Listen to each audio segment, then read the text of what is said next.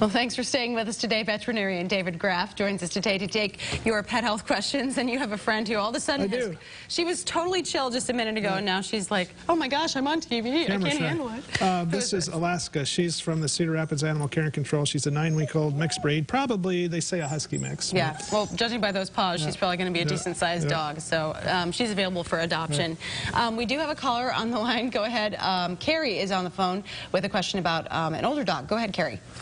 Yeah, I've got a dog that's about 9 years old. He's a larger dog, about 100 pounds, and he does go in for a walk real well, but towards the end of the day, his joints seem to get really sore. He has a little problem going up and down the stairs, and just wondering if there's some medication or some vitamins or something that might help him with that. Well, there's medication that can help. As the joints age, it's a natural process for them to degenerate, and the joint fluid becomes less plentiful, and it's very common for older dogs to suffer from much like humans have the same problem. Exactly right. Yeah.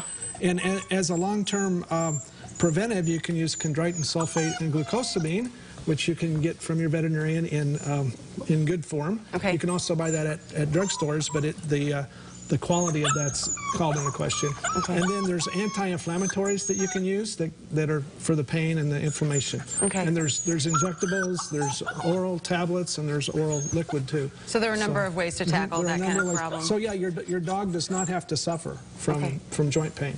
It is something that your veterinarian can help you with. Now, if you don't want to go the medication route, what kinds of can you do physical therapy on animals like that? Physical therapy is done after surgery, after injuries.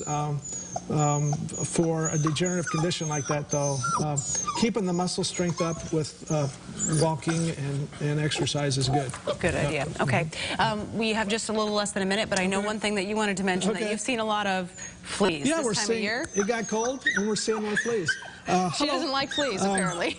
Well, oh, sweetheart. Everybody thinks about fleas, but the most important time to be aware of the presence of fleas is when it starts to get cold. Fleas are always looking for a warm body to hop on. And so if you're using the monthly flea preventive, don't forget to keep using it. Okay, keep using it until we have a good amount of snow. Okay, so let's say you find them on your dog. They come in the house. They're in the house. What do you do? Yeah, well, you need to be putting topical or oral once-a-month flea control. Okay. And after a few months, they'll go away. Or if you've got a bad case, you may need help treating your house. Outside help needed. All right. Well, Dr. Graff, thanks for joining us today in Alaska. You're done, sweetheart. She's available at Cedar Rapids Animal Care and Control, and she would make a great little pup to someone's home. All right. Coming up tomorrow, our financial expert joins us with tips on how parents can help teach their kids how to manage money. Another check of your forecast with Chris coming up next. Stay with us.